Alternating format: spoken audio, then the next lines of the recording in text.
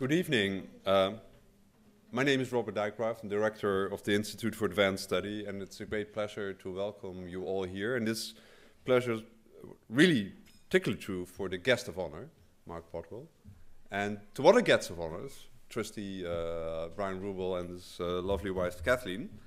And I think actually the true guest of honor is the wonderful art that's outside. And I think this is a very special evening because we will be talking about art. And one of the amazing things I think of the Institute for Advanced Study, that we all think of a center of scholarship. One of the great facts of its history that I like very much, and it's wonderful to see Irving and Marilyn here, because you wrote about this, that when the first director started the Institute, you might think, well, he starts with a budget or a building or with complicated plans.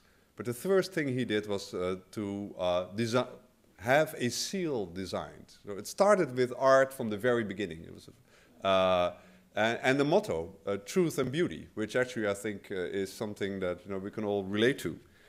I think it's also a perennial complaint that there is not enough art here at the Institute. It's certainly something that brings people together, and the fact that we are here to celebrate the lovely and generous donation of Brian and Kathleen of the prints to the Institute, I think it's good to remember, and particularly for you, Mark, that you might think, well, they're hanging here in the dining hall. Couldn't you think of a more appropriate place to do so? But you should understand that life at the Institute has a very special rhythm. We wake up in the morning, some of us earlier than others, and so there's kind of a cloud that kind of under the force of gravity contracts around lunch, and then we all fit in here. And actually that also sets the size of this institution, that we can all fit in the dining hall. And then we have very spirited conversations at lunch, and then there's a divergent phase where people again, go to their offices to do collaboration. So I think it is a focus of Institute life, and actually to have the art here is really at the heart of the Institute. So I think it's very appropriate.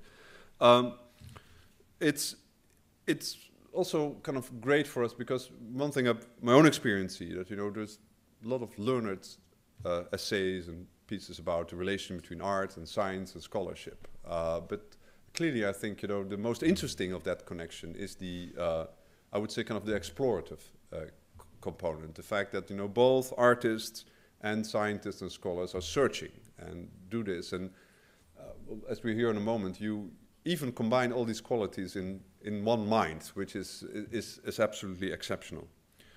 I think also this collection and the theme of the collection is very appropriate. It's here at the Institute. The Institute played I would say, a role in world history that is many orders of magnitude larger than it was originally thought of. And I think that has been a recurrent theme here.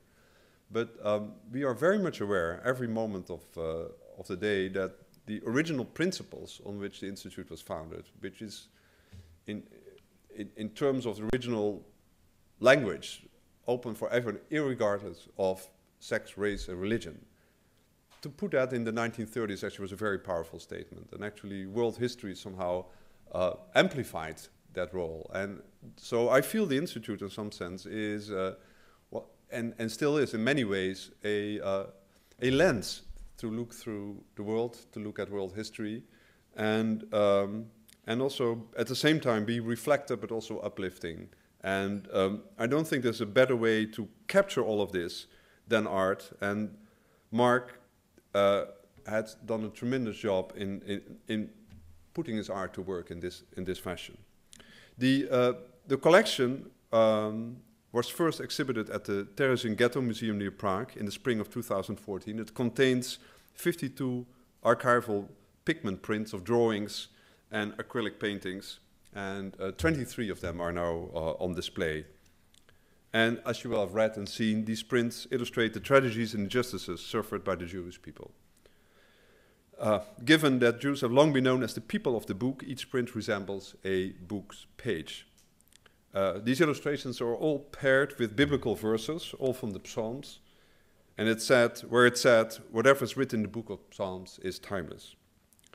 So I think in many ways it's most appropriate, and I think really thanks to you, Brian and Kathleen, for making this possible, that this wonderful collection is here at the Institute.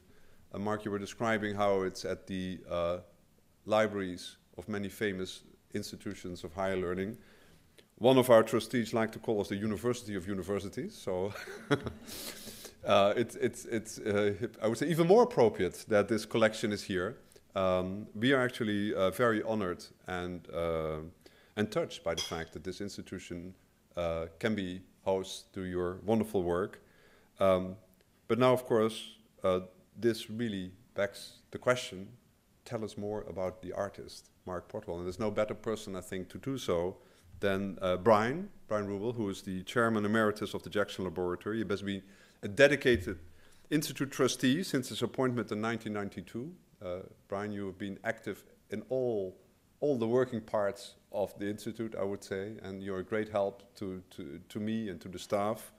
So we are very thankful in general for your knowledge and guidance, but I think in particular we are thankful to your knowledge and guidance in bringing this wonderful gift to us. So please welcome Brian Rubel.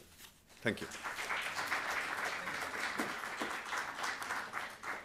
I should, before I start, I should point out that that Robert is also a rather accomplished artist in his own right, and a number of us seen something that he did recently that's quite wonderful in honor of Freeman Dyson, who's here someplace also. And all of this, and also a mathematical physicist of some repute. I'm kind of stunned by the surrounded by Renaissance people here, and you, Mark, are obviously one of them. I'd like to welcome Mark and his wife, Ayala. Where's Ayala? There you are. Okay. It was very nice to meet you for the first time. I've known Mark for a really long time. I have some prepared biographical remarks, but I'll get to them in a minute. I've known Mark for a really long time because he's one of my physicians. He's my dermatologist. In fact, is this the first time you've seen me with my clothes on? This is just wanted to check. Is there a shock here? Yeah, okay. I'm really very pleased you were able to come and speak today. Really, I'm now going to, just for some background, I'm going to read something. I hope to do justice to it. Mark Podwal may have been best known initially for his drawings in the New York Times, or on the New York Times op-ed page. And that's when I first discovered, before his office began to be turned into kind of the Mark Podwal Museum, there's wonderful art in his office. You don't want to go in for the examination because you can't get out of the reception area without feeling some sense of loss. But in addition, he's the author and illustrator of numerous books. Most of these works, Podwal's own, as well as those he has illustrated for others, including Illuminates and Harold Bloom, typically focus on Jewish legend, history, and tradition. His art is represented in the collections of the Metropolitan Museum of Art, the Victoria and Albert Museum in London, the Israel Museum, and the Library of Congress. Beyond the works on paper, Mark's artistry has been employed in an array of diverse projects, including a series of decorative plates for the Metropolitan Museum of Art, a Congressional Gold Medal, and embroidered textiles for Prague's 700-year-old synagogue. The Alt-Neuschule. Kathleen was coaching me on pronouncing that, and I blew it. The Metropolitan Opera has commissioned Podwal to create a new limited edition print for each opera season, the most recent print for Don Giovanni, and I have two of them over there, which I'm giving as gifts to my wife and my sister on big round birthdays that I won't talk about, and Mark has kindly signed them for both of them. My sister is a physician in New York, and she is the one who found all my doctors, including Mark, and called me one day and said, "Look at the New York Times. It's Dr. Podwal's drawing." So I'm quite grateful to her. In 1996, the French government named Mark Podwal an officer of the Order of Arts and Letters, and in 2011, he received the Jewish Cultural Achievement Award from the Foundation for Jewish Culture. In 2012, his Aquatent was the print of the month at the V&A Museum, the Victoria and Albert Museum. At the Theresian Ghetto Museum in 2014, there was an exhibition of Podwal's 42 new paintings and drawings, these that you see out here, which are disturbing reminders of how Europe's extensive history of Jew hatred laid the groundwork for the Holocaust. All 42 original artworks exhibited at Terezin have been published as archival pigment prints, each set housed in a custom-made archival case. These portfolios have been acquired by Hebrew University, the United States Holocaust Memorial Museum, Library of Congress, Princeton University, Harvard University, Yale University, Columbia University, the National Library of Israel, and of course the Institute for Advanced Study now, among many, many others. Thank you very much, Mark. That's all.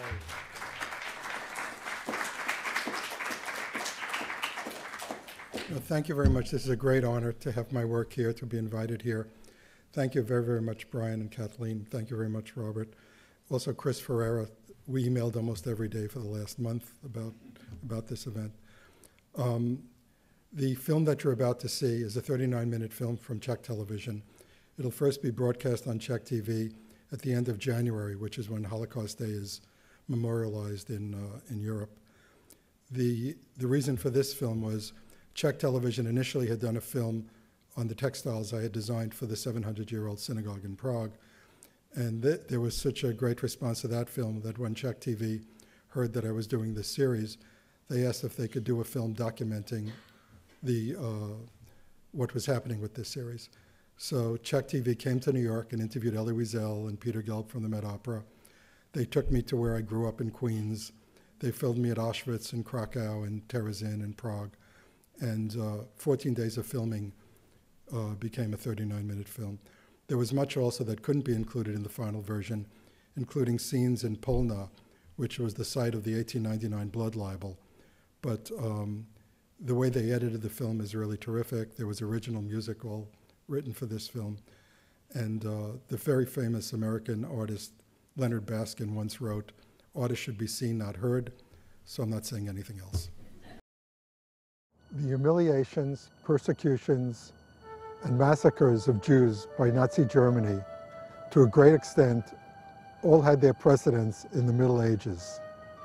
Ghettos, distinctive clothing, slaughters, exiles were suffered time and again by Jews in Europe. Overshadowed by the Holocaust, these earliest sufferings, the magnitude of these early sufferings, tend to be forgotten.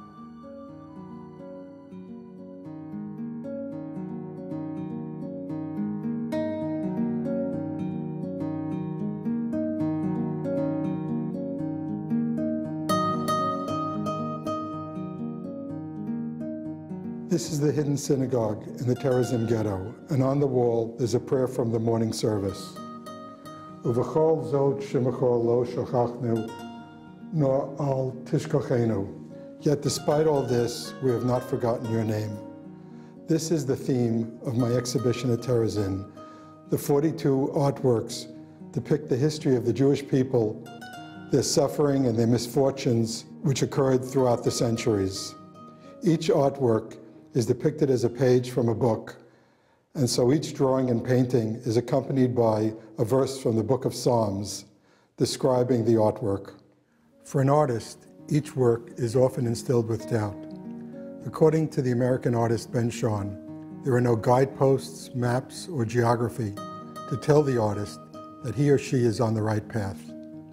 When Rabbi Pates first proposed to Terezin that they give me an exhibition, and I was then told that the idea was accepted, in thinking about what to draw, I thought that the road to Terezin would be the right path for this exhibition. It occurred to me that once Mark had done an exhibition at the Jewish Museum in Prague, it would be appropriate for him to have some of his works shown at the exhibition space in the Ghetto Museum in Terezin. It never occurred to me that he would create a whole new series of drawings. I figured he would just take some of his Prague drawings, which are so magnificent, and some of the color washes that he's done, and send them for the exhibition. But no, that's not Mark. He took on a whole new assignment to look at the series of tragedies that have dotted Jewish life over these last two millennia. Clearly, Jewish history is not a history only of sad events, But there have been plenty of sad events, and in spite of it all, we're still here, and we're still productive, and we're still the Jewish people. For the first 21 years of my life revolved around this area. This is the apartment building I grew up in. Across the street is the public school I went to. About a kilometer away is the high school I went to. About a kilometer this way is the college I went to. But when I lived here, the neighborhood was almost entirely Jewish. I never encountered any anti-Semitism growing up. Now, as we drove here today, I noticed so much the neighborhood has changed that the synagogue where I was bar mitzvahed is now a church.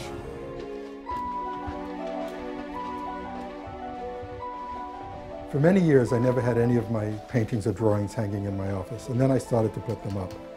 And then one day, an elderly woman was about to have a biopsy, and she was very, very nervous, and it was a biopsy on her nose.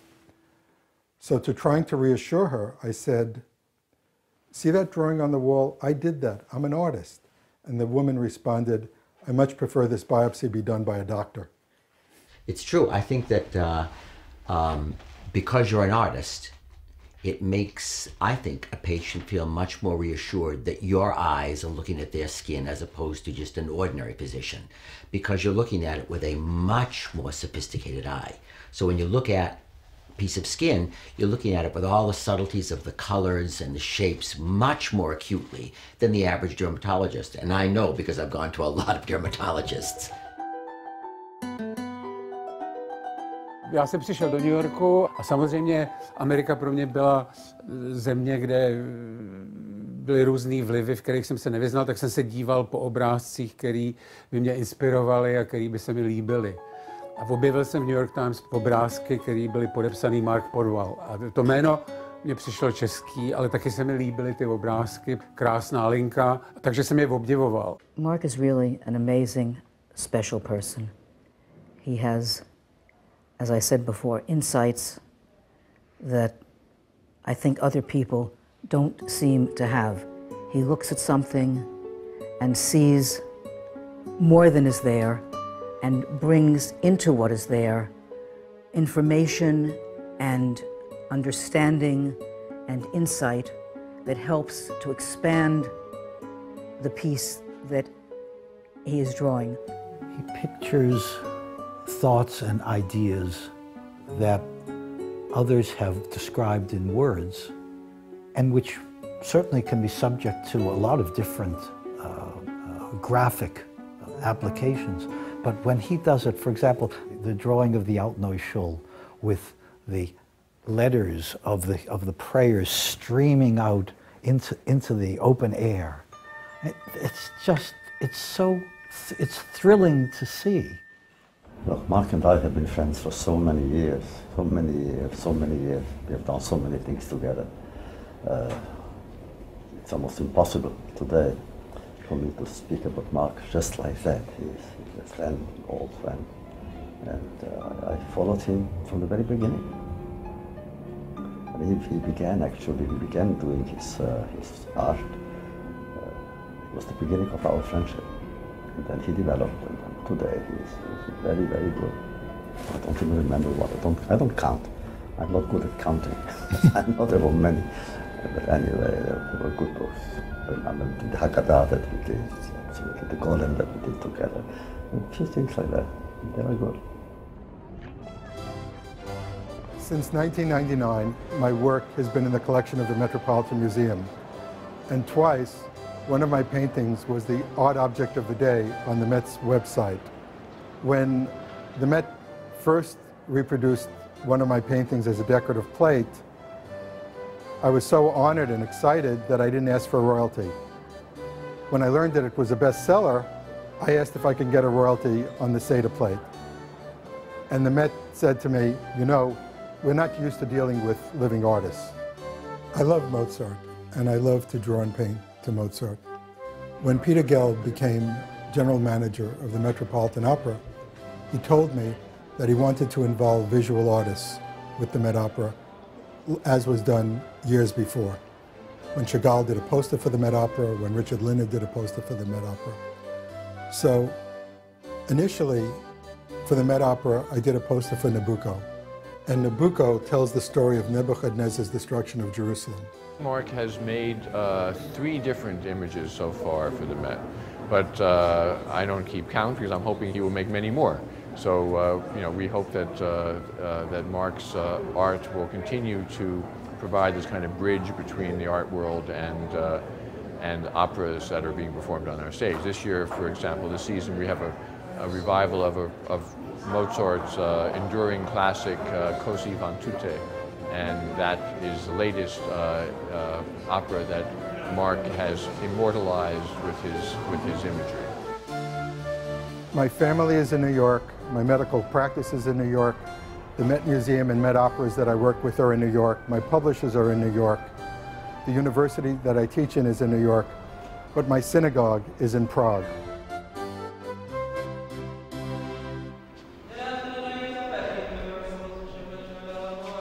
S panem Podwalem se známe léta. První kontakt byl ve Staronové synagoze, kam docházel za svých pražských návštěv. Když se tam objevil vícekrát, tak samozřejmě místní lidi zajímalo, kdo je ten pán, který se čas od času objeví. A vyšlo najevo, že je to newyorský lékař, ale také malíř Mark Podwal.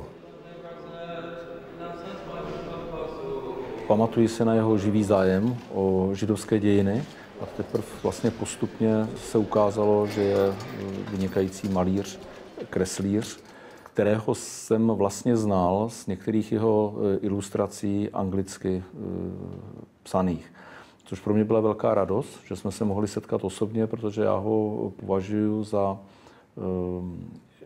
výjimečného posla, řekl bych, židovské kultury. On je schopen předat poselství židovské tradice způsobem, který je podle mého názoru blízký i lidem, kteří nábožensky sami o sobě třeba necítí, a nebo kterým ta židovská tradice není známá. This is a sample of one of the first studies for the Torah curtain for the Altnoy Shul.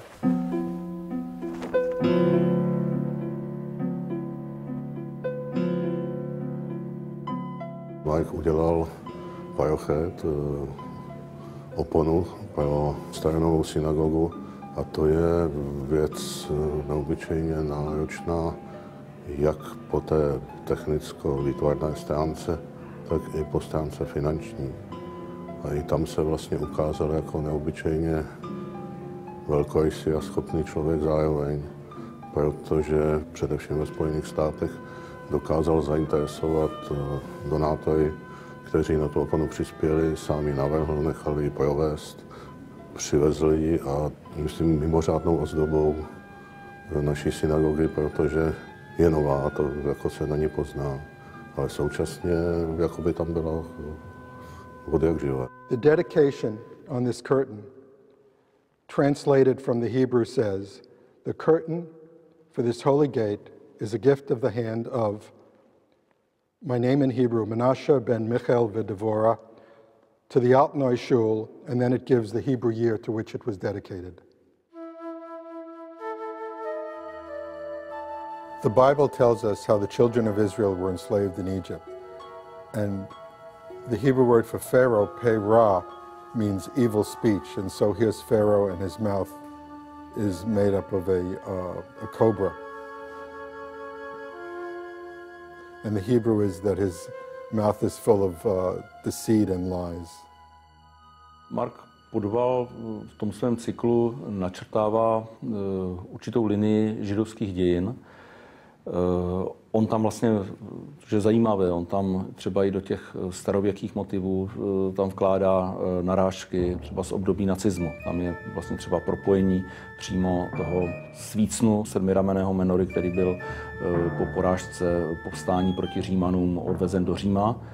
To je vyobrazen na Titově oblouku a Mark Podwal ho zobrazuje jako nesou vlastně dva nacisté. Čili tyto vazby zde jsou a já si myslím, že on tím naznačuje, že je zde určitá násilná linie protižidovská, která provází celé židovské dějiny. On na to upozorňuje podle mého názoru velice decentním způsobem. Totiž jsou to narážky na jednotlivá prostě dějinná údobí. In 587 BCE, the armies of Nebuchadnezzar destroyed the first temple in Jerusalem, and the Jews were exiled to Babylon. And so here's the Babylonian winged lion and a destroyed menorah, and the temple in flames.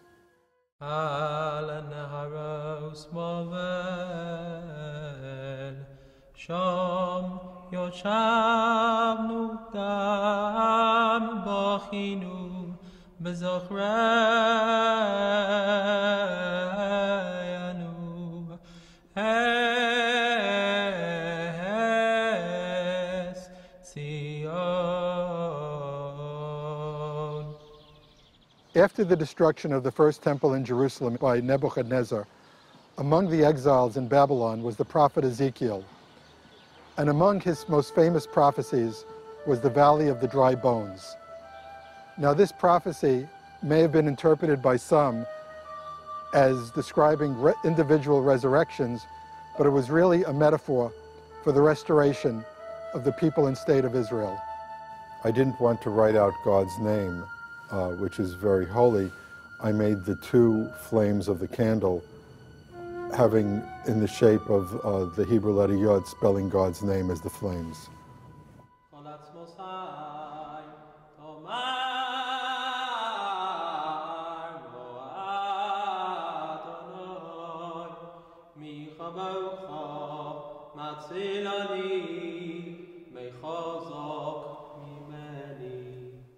After the destruction of the first temple and the exile in Babylon, the Jews were permitted to return to Jerusalem and rebuild their temple. But after the destruction of the second temple in 70 AD by the Romans, the Jews were dispersed throughout the world. And for 1,000 years, it's been reported that they lived in Prague. And for centuries, Prague became the largest and most important Jewish community in the world.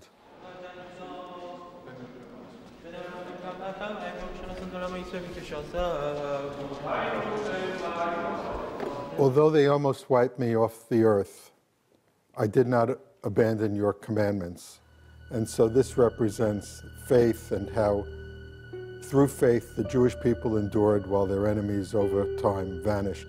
And so here are the commandments, the 10 commandments on Jewish ceremonial objects.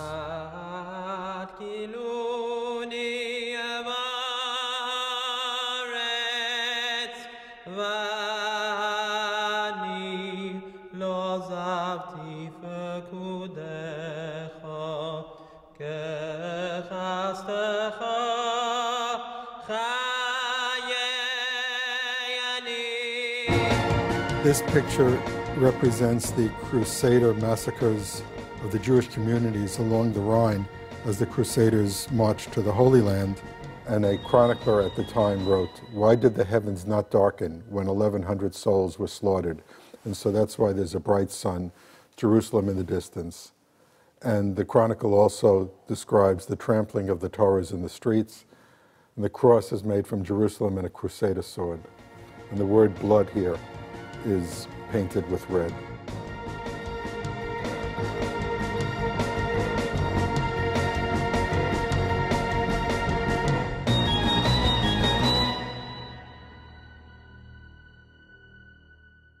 This picture is about the massacre in the Tower of York in England in 1190, when the Jews were surrounded and sought refuge in Clifford's Tower. And rather than be captured by the mob, 150 Jews committed suicide. In my art, I try to employ very often Jewish symbols, Jewish ceremonial objects. And because the massacre takes place in a tower, I used the ceremonial object of spice towers, which are used in the ceremony at the end of the Sabbath to hold spices, and they're often in the shape of towers. So this is Clifford's Tower. I made it into a spice box with these two other towers, and the image shows chaos. It's dark because they were massacred on in the evening. they committed suicide rather than be massacred in the evening. And then they set a fire to the tower so their bodies would be burned in the fire. And this way, the Christians wouldn't be able to mutilate their bodies after their death.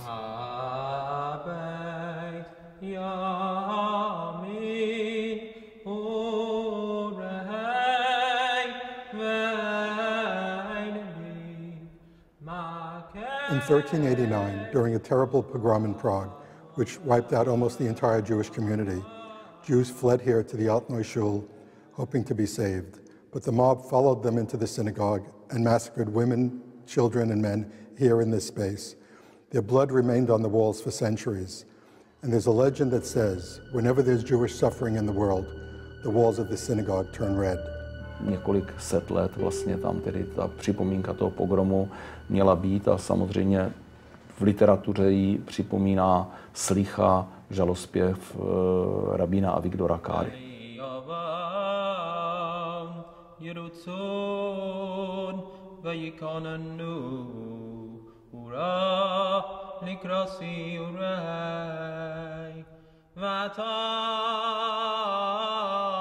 Hashem Elokim Tzavaos Elokei Yisrael Hagitza Livka. In Christian and Muslim countries, it was common that there were laws that synagogues could not be taller than churches or mosques. So this painting represents the tin church in the Old Town Square in Prague, casting its shadow over the old new synagogue. And the Hebrew is, how long shall my enemies have domination over us? And the idea here is that the Hebrew clock from the Jewish town hall in Prague is counting the time that the domination would end, whereas the Christian clock with the Roman numerals has no hands on it, that the domination will never end.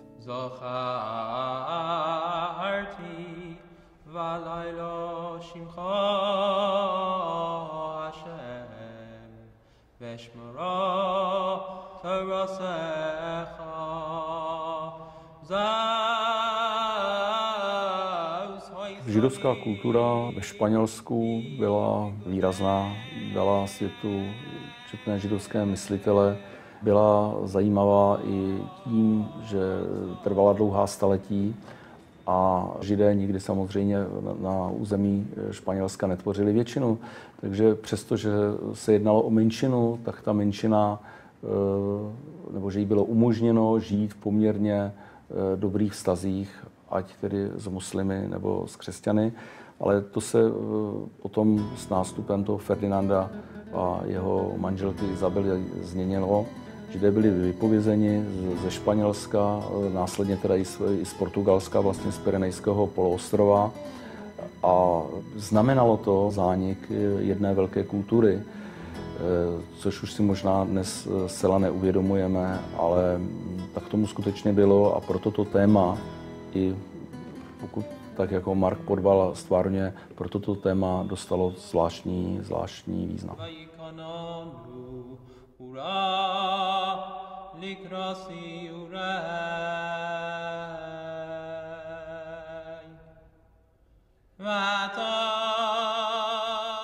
In 1492, over 200,000 Jews were expelled from Spain.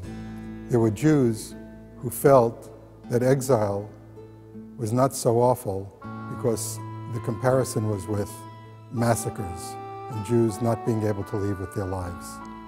Ironically, throughout the 19th century, many synagogues, such as the Spanish synagogue in Prague and this Eldridge Street synagogue, were built with Moorish designs. Was it an unconscious longing for the Golden Age in Spain before the Jews were exiled? This painting represents the exile, the expulsion of the Jews from Spain in 1492. And here's a Spanish galleon. And what's dominant in the picture is the Torah, the laws of the Jews.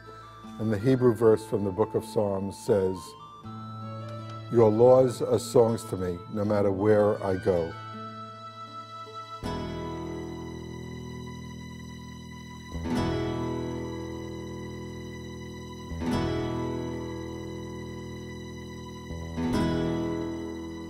In 1215, under the instigation of Pope Innocent III, the Lateran Council mandated that Jews had to be distinguished from Christians by their dress.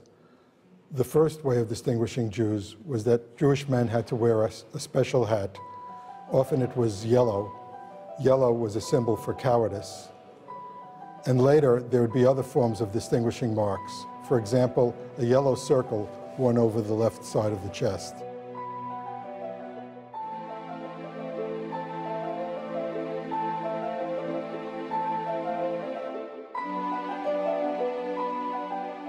In 1516, the Jews of Venice were forced to live in one part of the city. That part of the city was known as the ghetto. Subsequently, when Jews in other cities were forced to live in one section of the city, those sections also were called ghettos.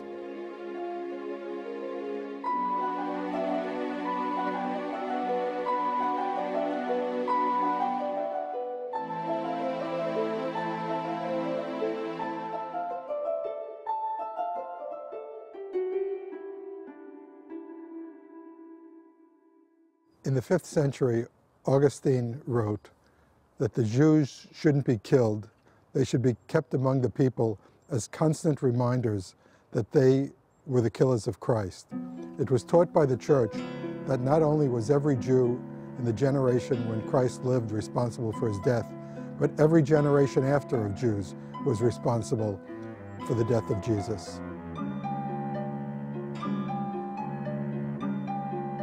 And so passion plays were performed in front of churches throughout Europe. And this represents a stage with Jesus and Pontius Pilate and the high priest Caiaphas. This represents the breastplate of the high priest with the 12 stones symbolizing the 12 tribes of Israel. And the passion plays emphasized the role of the Jews as being guilty in the crucifixion of Jesus. And at times, after the play ended, the mobs would be so infuriated they would go and attack the local Jewish community.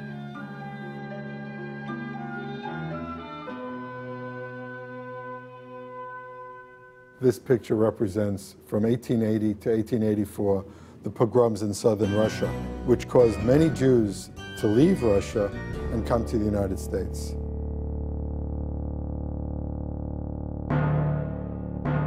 On tím připomíná něco, na co lidé, zvlášť třeba v Evropě, ve Spojených státech, často zapomínají. Prostě pro ně je ten život zcela poklidný, vlastně nic se neděje, není se čeho bát, když to ta židovská zkušenost, a na tu Mark Podwal, a je to zajímavé, je to Američan, ale na něj on takto upozorně říká, že vlastně nikdy, já to takhle aspoň po textu cítím, nikdy člověk neví, co bude zítra. Je to v tom jeho cyklu, čtou zcela jistě Židé, ale myslím si, že to je dobře vysledovatelné i pro všechny vnímavé recipienty jeho umění. The Wandering Jew is a medieval legend. It's a purely anti-Semitic myth. By the 18th century, the Wandering Jew became identified with the fate of the Jewish people as a whole. This magnificent synagogue, the Eldridge Street Synagogue, first opened its doors in 1887. It was the first time in America that Jews from Eastern Europe and Russia built their own synagogue from the ground up. Between 1880 and 1924, 2.5 million Jews from Eastern Europe and Russia came to the United States. Immigrants gathered here to pray and to build their own community. Here in America, Jews could worship openly and freely. And so this synagogue stands as a testament to religious freedom. In America, the wandering Jew could end his wandering. Yet during World War II, due to strict immigration quotas, many Jews were denied entrance, those who were trying to flee German persecution in Europe.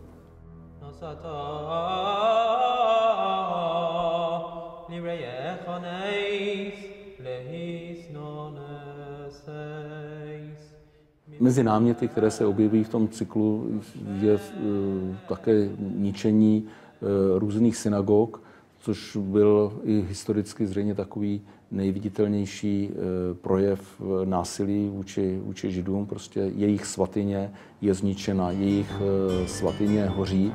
Tomu se samozřejmě nelze vyhnout. Nakonec bylo to aktualizováno i v moderních dějinách během té takzvané křišťálové noci, kdy na území Sudet hořely synagogy. A já bych to viděl prostě jako jeden z motivů, protože i to téma se rozpadá do řady dílčích událostí. Tento motiv je zcela jistě silný a je pochopitelné tedy, že v tom cyklu má svou odezvu.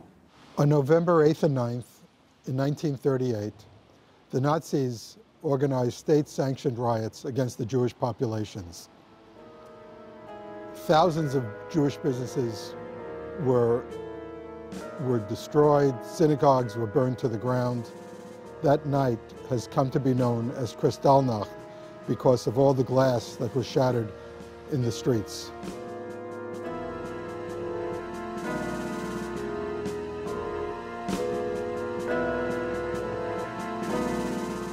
Although six-pointed stars are common on tombstones nowadays, in this cemetery, six-pointed stars are rare. It was only in Prague that the six-pointed star became a Jewish symbol. And whereas Jews had to distinguish themselves by wearing yellow circles in the Middle Ages, the Germans forced the Jews during World War II to wear yellow six-pointed stars.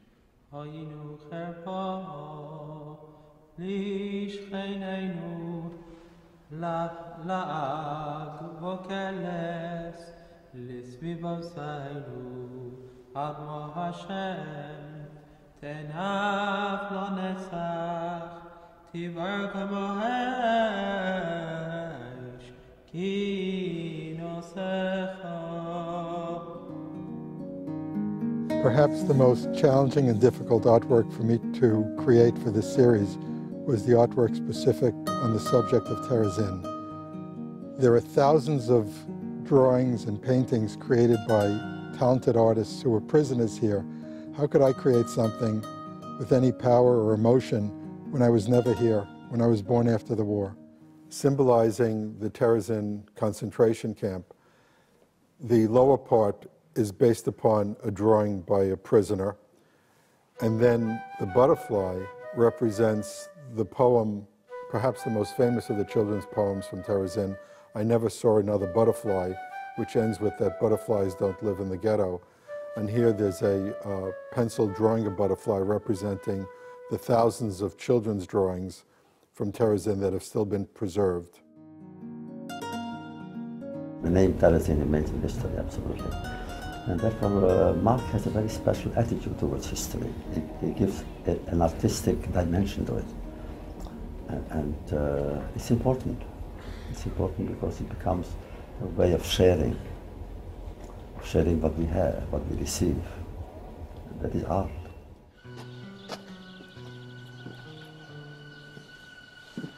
When I see the sad, cramped conditions that people were forced to live in, the first thing that comes to mind is trying to imagine how I would have been in this situation. But in reality, there is no way that anybody could imagine how awful it was. Only those who were here and experienced the situation. The great artist Picasso once said that at age 16, he was able to draw like Rembrandt, but it took him his whole life to be able to draw like a child. Children's drawings are uncensored. Their innocence expresses the truth that they see around them. And among the most sad documents left from Terezin are the drawings of the children, who almost all would die at Auschwitz.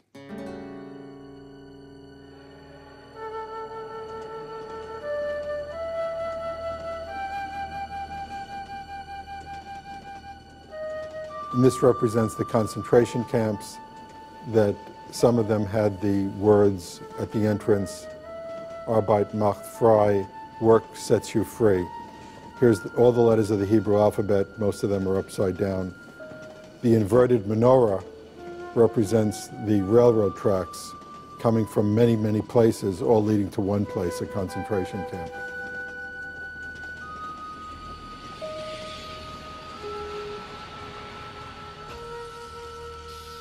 Although I was very familiar with the landscape of Auschwitz from photographs and from my interest in Holocaust studies, what struck me when I was here with Elie Wiesel first in 1994 was that I was able to see where the camp ended.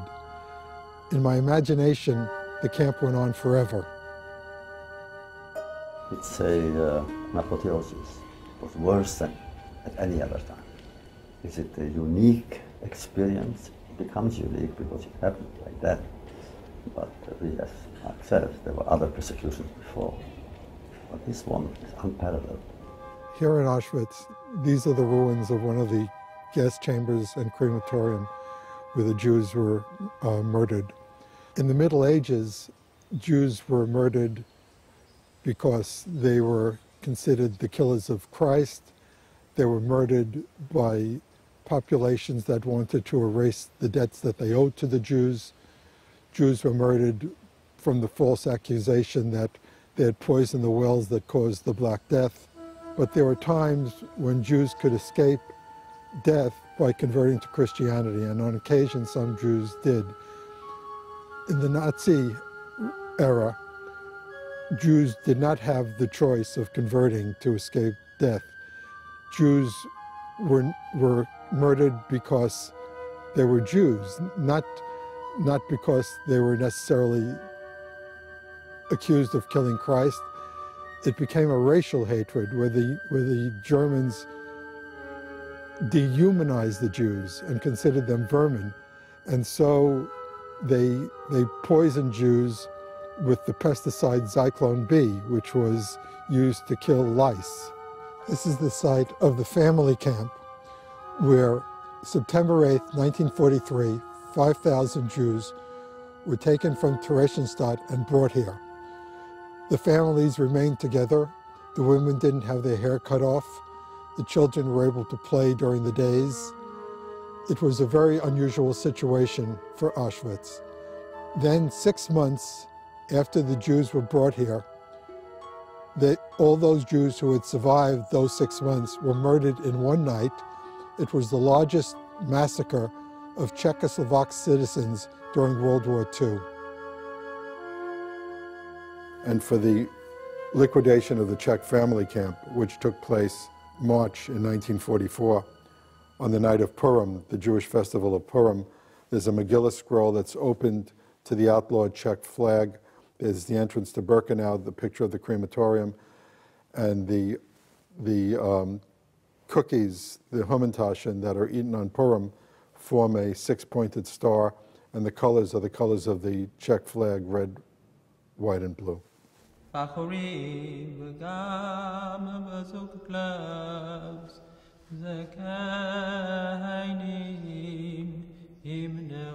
This work illustrates Psalm 103, verse 15, which says that man's days are like those of grass. He blooms like a flower of the field. A wind passes by, and it is no more. So this work is about the mortality of man. The final image has the menorah that's being carried away by the Germans in the first picture. It's the 7 fruits of the Bible sprouting from the 7 branches of the menorah. This is the menorah on the symbol of Israel. And then the Israeli flag has the psalm, "Those who plant with tears will harvest in joy." And this psalm, Psalm 126, almost was the national anthem of Israel instead of Hatikvah. So it's a very appropriate way to end a series on Jewish suffering with the optimism of the establishment of the State of Israel. This is the Jewish cemetery in Terezin. Artists continually try to cheat death, for they hope their work will live after them. And this happened here in Terezin with the artists who were imprisoned in Terezin. Their art survives them.